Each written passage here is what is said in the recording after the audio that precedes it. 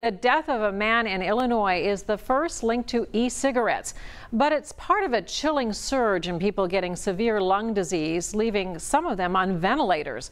Tessa DeTiro is at the Hamilton County Health Department with the warning parents need to hear. Tessa. Well, Paula, the symptoms that health officials are telling us about tonight are kind of like the flu: nausea, vomiting, and weight loss. But these symptoms are so mysterious, and it's such a new diagnosis that Cody Slagle of Laughlin says he went to 2 different hospitals before he was diagnosed.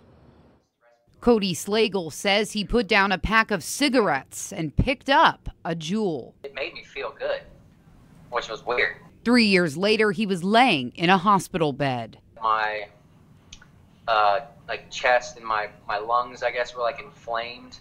I guess they could tell that. I guess it must have been from a vape. Cody's symptoms mimic the warning the Ohio Department of Health issued today. I just thought it was just maybe, food poisoning or some kind of illness. But then, when it starts leading to the point where my phone is getting too heavy to pick up, then I kind of knew something was wrong. Dr. Steve Fagans thinks doctors have been missing a lot of these cases because they haven't been asking this question: do you vape? Looks like a pneumonia. In fact, many of these folks have probably been treated for pneumonia only to realize this is an inhalational lung injury. 6 cases are now being investigated in Ohio. I'm the first case in the Cincinnati area where this has happened to. I know that. But I would believe that there's probably more cases just like mine in the state of Ohio. Vape advocates think these cases are not caused by e-cigarettes and liquids you can buy in a vape shop. Nearly all of that evidence points to illegal street-bought THC or other illegal drug-containing cartridges as being the cause of these severe illnesses. If it's not FDA approved, and then who knows what kind of nicotine they're getting it, where they're getting it from.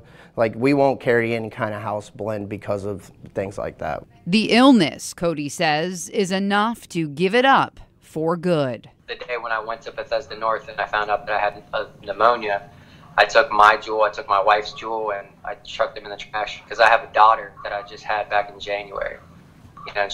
She needs me more than a Juul needs me. I did reach out to the Juul company tonight for comment. They did not respond. At Hamilton County Health Department, Tessa DeTiro, Local 12 News. Paula, back to you. Thank you, Tessa. Ohio is already trying to curb teen vaping. Starting October 1st, you'll need to be 21 to buy e-cigarettes and the liquid.